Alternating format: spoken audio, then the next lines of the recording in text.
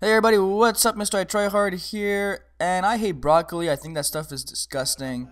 But anyhow, we have a game of Demolition on WMD, and I realize that in most of my videos I don't explain my class setup, so I'm going to do it right now. It's the M16 with a red dot sight. I usually use the G11, but I was ranking up, so it wasn't available to me. I am using Flak Jacket because this is demo, and if we come up against a good team, they might get a bomb plan off, so we might want to try to get our asses off over the bomb. And when you do that, then you might want to run Flak Jacket because it is God mode against grenades. I'm using Sleight of Hand because I don't know, I feel it's the only second perk that helps me. And I am using I think it's Ninja because I was trying to get the Ninja plants, and I don't know why. Because I only have one M16 class, and I really don't have enough classes yet. I need to rank up a little bit more. So I was trying to get the Ninja plants, and I know I'm using that class on defense, but whatever.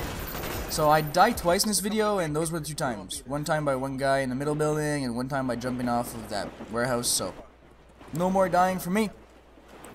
Alright, now you're going to see the perfect example of how a team plays good demolition gameplay. And none of these guys are kill whores. Everybody here is playing the objective. And when we want to defend, like when you're on defense, you want to establish a perimeter outside of the bomb area and try not to rush their spawn. Although in demo spawns will never flip, you can push it as hard as you want.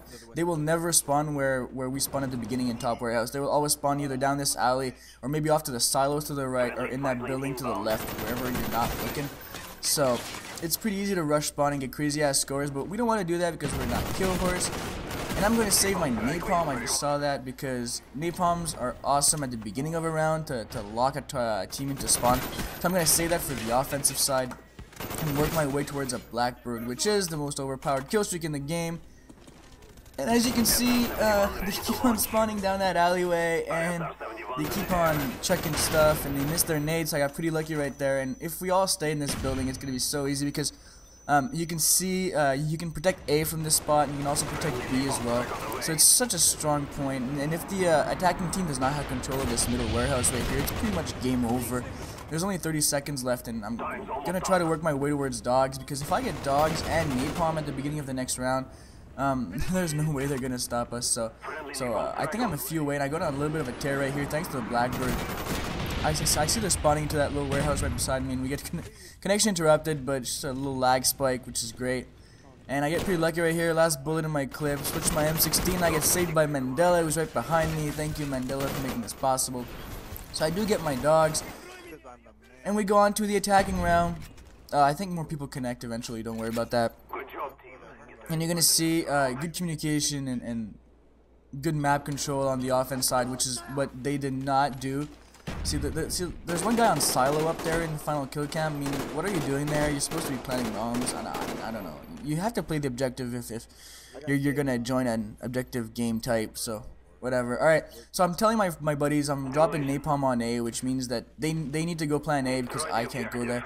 So we're gonna rush B. I'm rushing B with Timmons and Long Hauler, and Long Hauler is gonna clear 1 or 2 out right here, and he's going to drop him in prone to plant the bomb, while me and Tim are going to push past the bomb to provide him some cover, but they're all in their respawn animation, so it's pretty much game over right here. We have a Blackbird up as well from somebody else, and they're all going to spawn here forever, so we can rush spawn right here just for getting a little bit more kills, and we are so much into their own spawn that Long Hauler asks this. Hey, do you want me to plant A or no? Of course we want you to plant that bomb, Long Hauler. Do that stuff. I mean, we don't want to kill whore, get a 100 kill game, extend the time as much as possible to get as many kills, as many chopper gunners, as many dogs, and post this on YouTube saying, I got 125 kills and 5 deaths in the game of Demolition on WMD. No.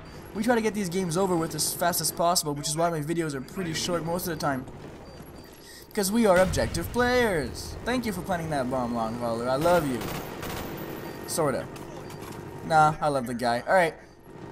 So, of course, this round is coming to an end right here. I'm trying to move up to get a few more kills because it's pretty boring just sitting there. And I'm pretty sure they're all locked into this big warehouse because the chopper gun is up in the air. And look at this guy. So, I want to pick up this G11 just to see what it looks like real quick. And this shit is terrible. Never use this. If you use the G11, use it without a scope. Anyways, I hope you guys enjoyed this. 25-2, and remember to comment, rate, and subscribe. Click the like button twice because it doesn't work if you click it once. And of course, if you see those 100 kill games, most of the time, guys, do not forget they weren't playing the objective. Hope you enjoyed. See ya. Yeah, I just bought it too.